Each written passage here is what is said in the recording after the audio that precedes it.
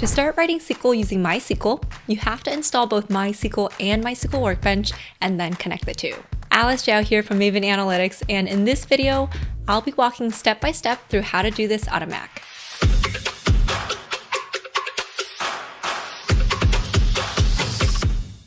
The first step for installing MySQL on a Mac is to go to this website here and to download MySQL Community Server.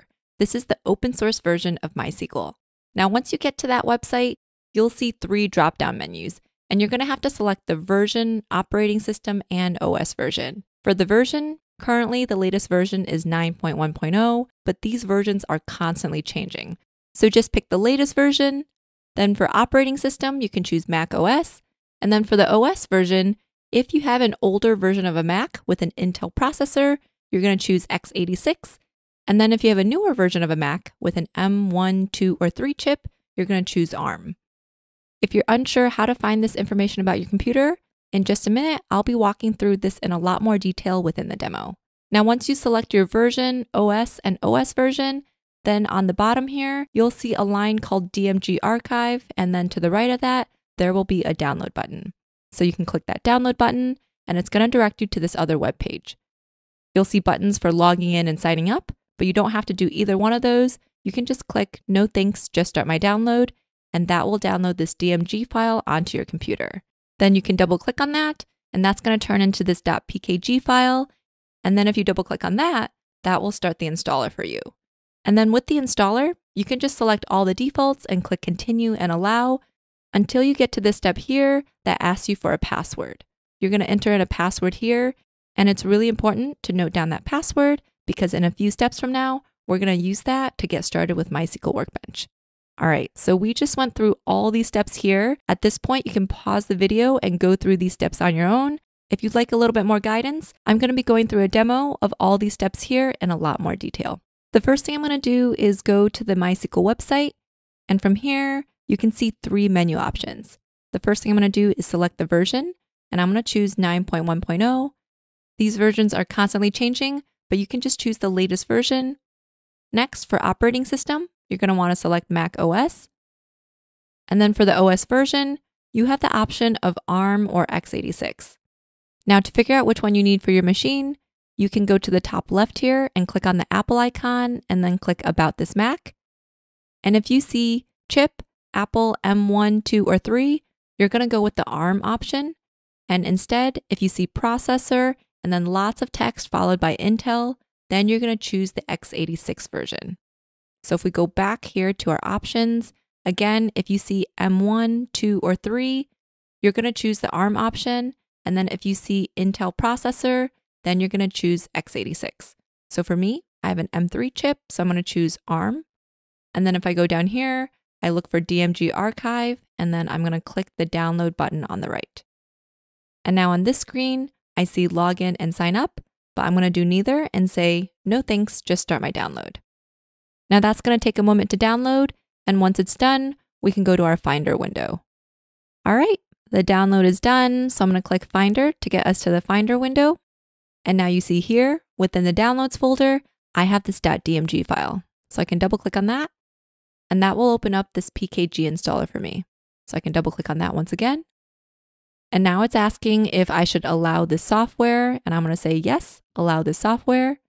And from here, I'm just going to choose the default options. So I'm going to say continue, continue, I agree to this, continue, install.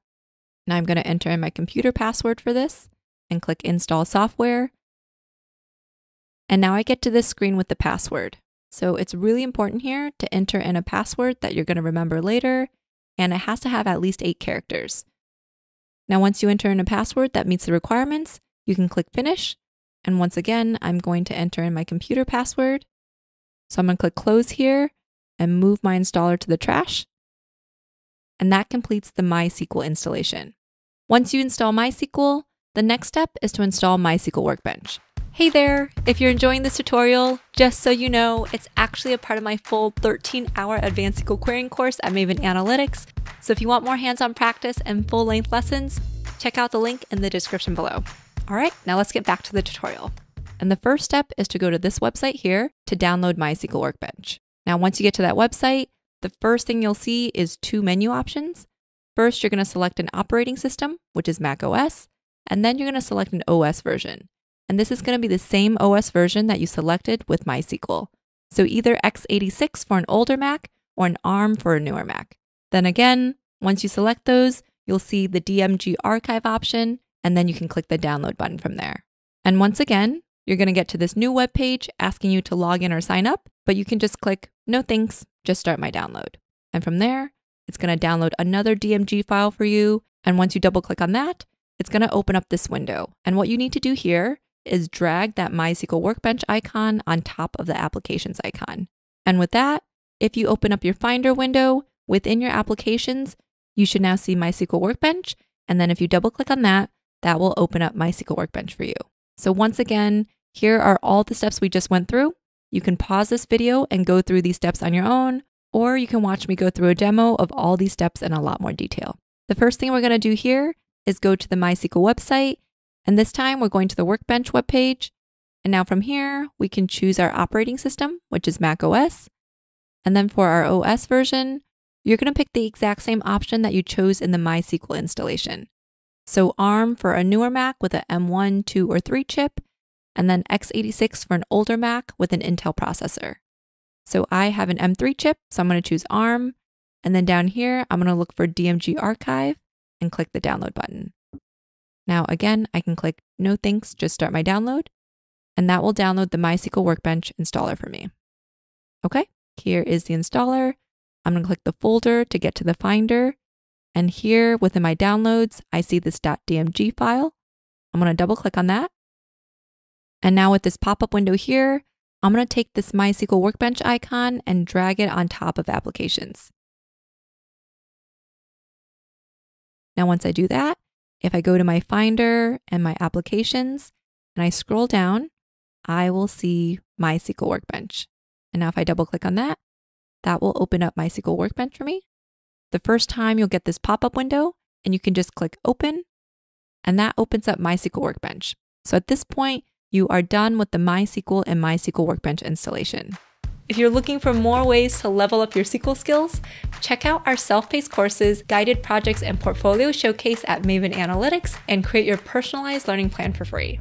Thank you so much for watching, and as always, make sure to like and subscribe for more data content just like this. See you in the next one.